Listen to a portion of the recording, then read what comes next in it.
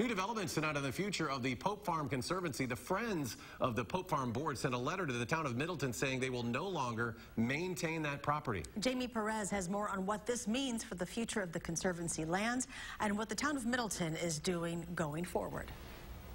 The Pope Farm Conservancy is a gorgeous area. It's been really well maintained for years now, but this could all change now that the board has decided to withdraw from maintenance duties, meaning that this whole area could look a bit different in the future.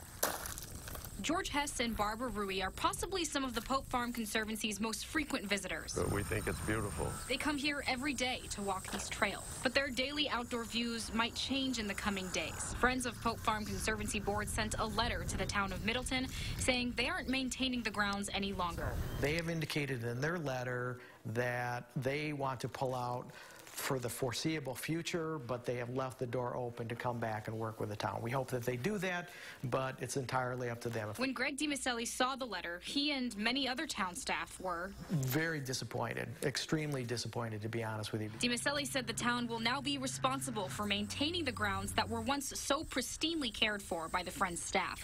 He says the town now needs to budget about $10,000 to maintain the area, meaning that money will be taken out from other areas of their budget. So that level of maintenance out there has been extremely and extraordinarily high, and we probably won't have that moving forward. For people like George, that's not really what he wants to hear. I would think that the people that end up owning it certainly have an obligation to the citizenry around here to maintain it very well. The Friends Board did not respond to an on-camera interview, but sent a statement saying working with the town of Middleton these last couple years has not been fun.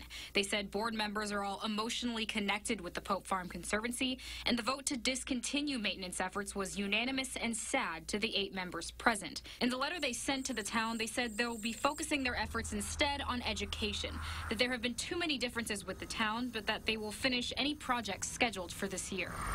Only time will tell what happens to the scenery here, leaving people like George and Barbara to enjoy their daily views while it lasts. In the town of Middleton, I'm Jamie Perez, News 3 Now.